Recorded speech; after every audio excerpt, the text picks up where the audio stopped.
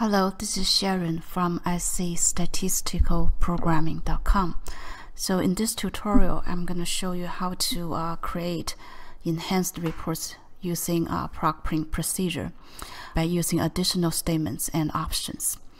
So first, I'm using Proc Report to bring in an Excel data file. It's a fun-run data ID class file. And also the output SAS data set, I call it FR0. So let's run this procedure to get the data ready. So this is our FR0 data set. So it has the variable, it contains student name, found, which is the found raised with fun-run activities, and student gender information, student ID, and lastly, student class information. So we have a total 11 rows in this data set. And this is the found variable. So it contains the found raised from the fun-run activities for each student. Okay. So let's look at the first Proc Print procedure. So in this procedure, I'm going to add a sum statement to compute subtotals and totals for the numeric variable, and also I specify formats for a variable by adding the format statement. All right, so the data I'm using is FR0, and I include NOOBS option because I don't want to include observation number column in my report. And then in the where statement, I want to include all these variables in my report. They are student name, student ID, student gender, student class, and also the found variable. And also in this sum statement, I want to compute the subtotals and totals for this numeric variable found. And also the format, I'm using the format statement to display the values for this found variable. So the format I want to use for this variable is $5.1. Okay.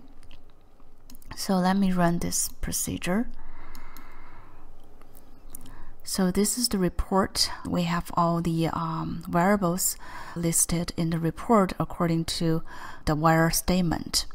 And also for the found variable here, the last row is the total row. So this row contains the totals for this variable. Because I didn't separate the report to different groups, so that's why we don't have subgroup total. We only have a grand total for this report, which is 89.7. Okay. So let's look at the next program. Next, I want to compute group subtotals. The group variable I want to use is the class variable. So in the Proc Print procedure, I'm gonna include by statement. And then in the by statement, I include this group variable, which is class variable, in the by statement. So this way, the Proc Print procedure will give us a report by group of this class variable. But before we run this Proc Print procedure, we do need to sort the data or order the data according to the by group, which is the class variable. So that's why I include proc sort procedure here, and we want to sort the data by class information. And also in the Proc Print procedure here, I add a by statement by class. Okay. So let's run this and see what we got. So this is the report from the Proc Print procedure. So we can see because I include the by statement by class in the Proc Print procedure, so now we have 4 tables for this report. So 1 table for each category of class variable. So first table, class equals A. And here is the list of observation in this group. And also you can see for the found variable, SAS provided the subtotal for this group.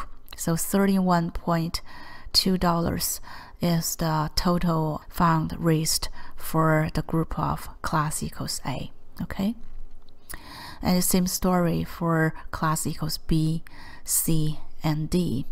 And also for this last table, class equals D, not only we have subtotal for this group, we also have a grand total for all the observations, which is 89.3. Okay, and also we noticed for all the tables here, for the subtotal and the grand total row, the label we have for the subtotal is just the group variable here as the label for this row. So we only have class as the label for subtotal rows.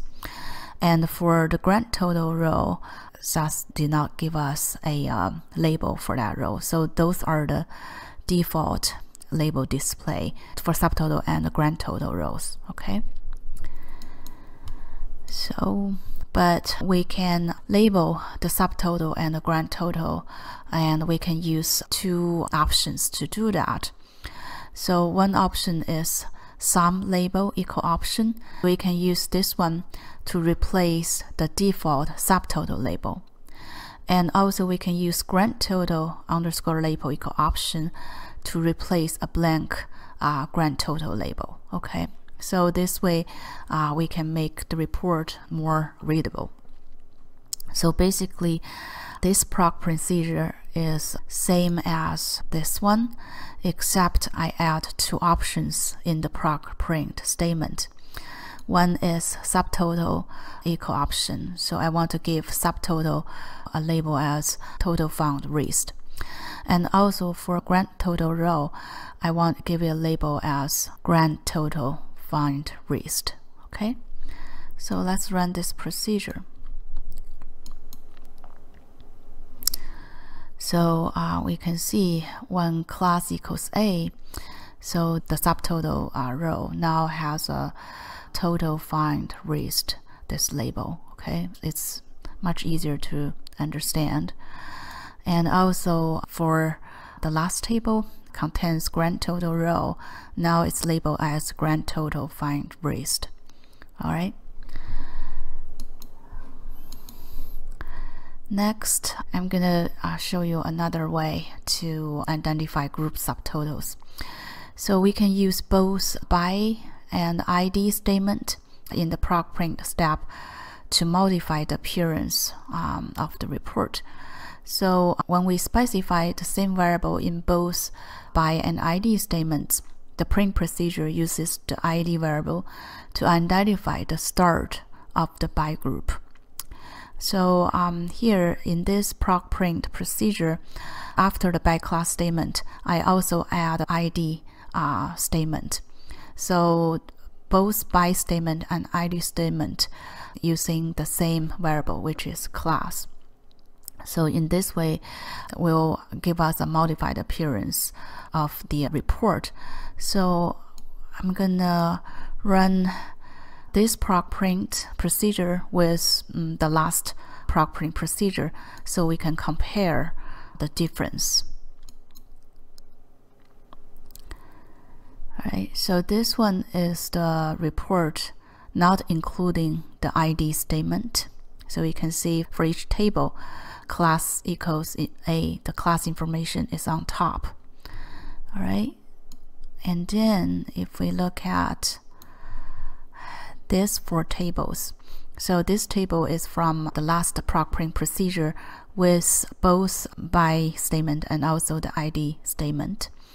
So we can see it contains basically the same information. So for each table, every table corresponds to one category of class variable, but the look is different.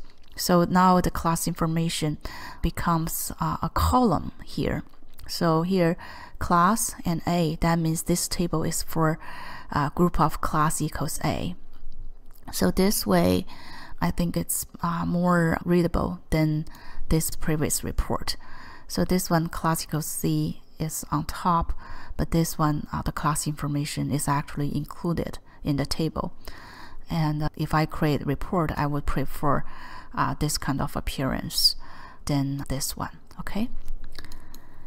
So this is it for this tutorial. So this tutorial, I showed you a few programs on how to create enhanced report using a Proc Print procedure. All right, so this is it. Thank you for watching. See you next time.